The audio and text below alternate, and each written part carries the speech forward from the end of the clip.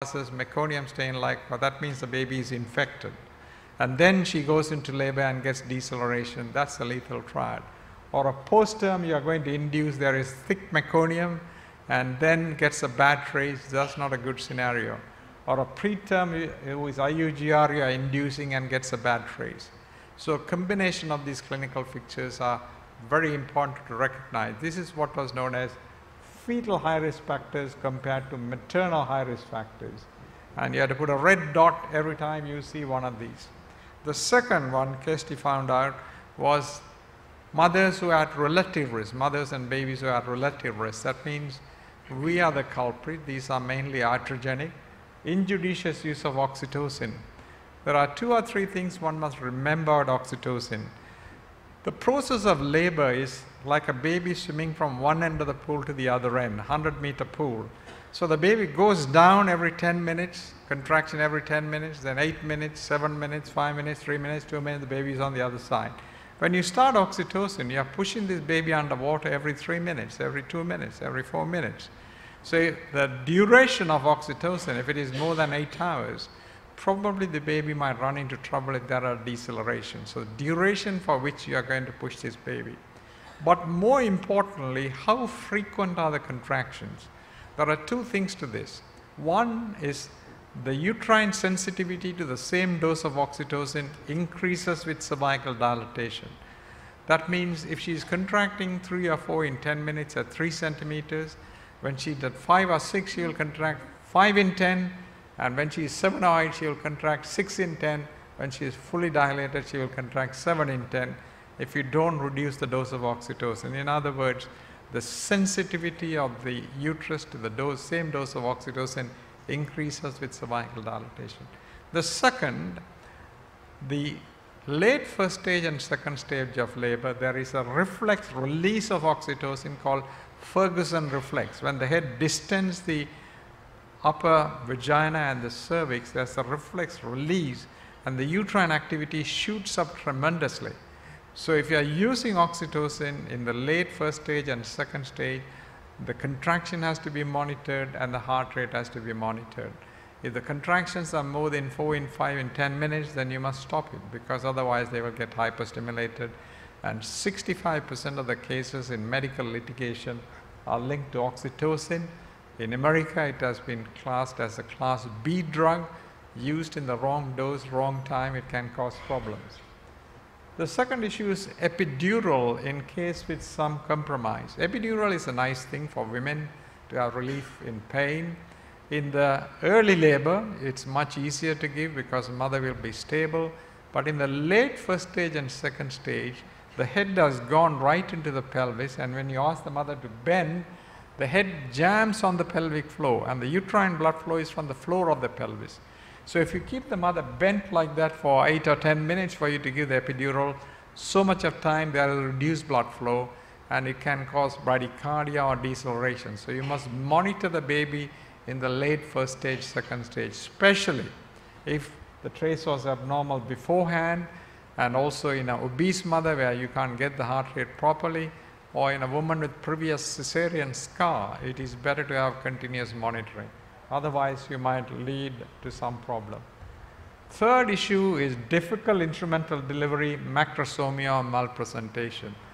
Difficult instrumental delivery, we are talking about vacuum or forceps. If you do a bad application, the duration of application is much greater and the baby will run into trouble. In a forceps, the forceps should go just behind the eyes, across the ear, and should be pulling on the flexion point.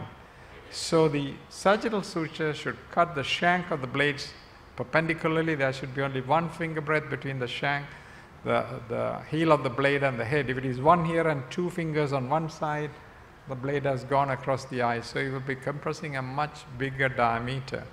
And the occiput should be 3 centimeters. So in every note, you have to say shank perpendicularly bisecting the sagittal suture perpendicularly bisecting the shank. Occiput is 3 fingers above the shank, and only 1 finger between the heel of the blade and the head. If you don't demonstrate that, then it will be a bad application. It will take a longer time, and although the trace was normal, the baby will be born in a bad condition. Vacuum. It should be a flexing median application right in front of the occiput in the midline. If it is deflexing paramedian application, which is in front of the head near the parietal bone, you'll be pulling a larger diameter. Flexing is just in front of the vertex, so you'll be pulling through the flexion point and drawing the narrowest diameter through. So that is difficult instrumental delivery.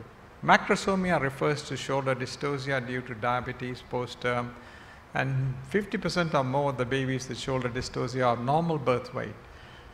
You do Mac-Roberts maneuver, directed suprapubic pressure, the baby will be born. But if the baby is like a sumo wrestler, the baby's chunk face and big cheeks and so on, the shoulders are likely to be big. So there is only two maneuvers which can help you. One is called the Bangle or a Pringle maneuver. That is, you have to insert the whole hand, squeeze the whole hand into the posterior pelvis, open the hand, enable to push the shoulder of the sumo wrestler. You can't push with two fingers. You have to have the whole hand. If it doesn't, put the hand in and deliver the posterior arm. So instead of the biacromial diameter, you will deliver the axilloacromial diameter, which is shorter by 3.5 centimeters. So those, if you have delay, they also get hypoxia and acidosis. Malpresentation refers to breech, although a lot of people do a cesarean section. The best thing to do in a breech is not to do anything till the whole baby is expelled, at least till the umbilicus, because the bitrochanteric diameter is much shorter. And if you try to pull the baby before it pushes itself, the abdomen or the chest will get stuck. So there are fixed points you will intervene. If the sacral dimple is not seen, then you will try to abduct and flex the thighs. If the inferior border of the scapula is not visible, then you do the love sets. If the nape of the neck, then shoulder traction and jaw flexion. So otherwise, if you intervene too early, it will run into trouble. So these are some of the cases which will create problems of asphyxia. The fourth point is actually acute events like cord prolapse, abruption and scar rupture has to be diagnosed clinically. You don't have to have a CTG. When you know the woman has a previous scar, suddenly the heart rate drops. The first diagnosis, scar has ruptured. You don't have to do an ultrasound to see where the heart rate is, because if it is ruptured, you have to open up anywhere, whether the heart rate is present or not. If the head was 3/5, now it's head 5/5, then you know the scar has given way. So it's quite important. Urgency is quite important. They normally present with an acute bradycardia. Suspicious or an abnormal admission test. You are going to the home or in auscultation. If it is not going to see the baby moving, feel the baby moving, no acceleration, then that needs investigation. Now, clinically what is important is to combine these two. Postterm with thick meconium, then needs oxytocin, then needs forceps delivery, that's the problem. Or a preterm, which has rupture of membranes, don't progress, need oxytocin, then something happens. So really a combination of these features should be avoided. There is a lot of literature evidence to show growth restriction, thick meconium, IUGR, etc. can give rise to metabolic acidosis very quickly. So if you want to find, you can get it. So the whole purpose of the discussion is twofold. One is actually the fetal reserve of the baby should be judged at the very beginning. And the many instances of distress are iatrogenic, as I mentioned to you in my slides, and monitoring needs to be adjusted for each individual labor. The next concept on the Kesting report was actually the delay in taking action. The delay in taking action is because the CTG traces, not all of them, but the vast majority of them can be grouped into these four categories. One is called acute distress. Usually they present with prolonged deceleration with a heart rate less than 80 beats per minute. And in 50% of the babies, the baby will drop the pH by 0.01 every minute, as you could see here. I'll show you some evidence later on. So here the baby has to be delivered within 15 to 30 minutes. The second is subacute distress, where the decelerations are prolonged for more than 2 minutes. It comes to the baseline for half the time. So for 1 minute at the baseline, 2 minutes is below the baseline. So you're dipping the baby under water for 2 minutes, 1 minute there, 2 minutes under. That baby has subacute hypoxic pattern. That baby will drop the pH of 0.01 every 2 to 3 minutes. The third is a long-standing hypoxia. Probably the baby is already acidotic or hypoxic before on admission. They will have no accelerations, the variability will be reduced, and there will be shallow late deceleration. And there's 25% of the babies might be already acidotic. Usually they have telltale signs like meconium infection, IUGR, postterm, etc., absent fetal movements.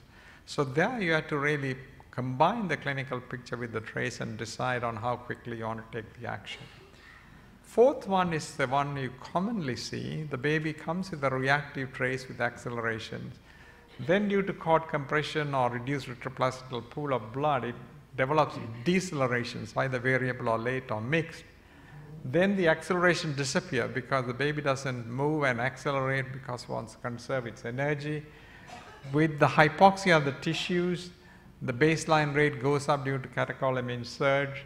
And if it can't increase any further, and if the autonomic nervous system doesn't get enough oxygen, the baseline variability gets reduced. Once the baseline variability is reduced with decelerations for 1 hour, the baby will be acidotic. So you can wait for a long time. It might take 2, 3, 4 hours before that scene comes in, and you can look at the picture of the parity where the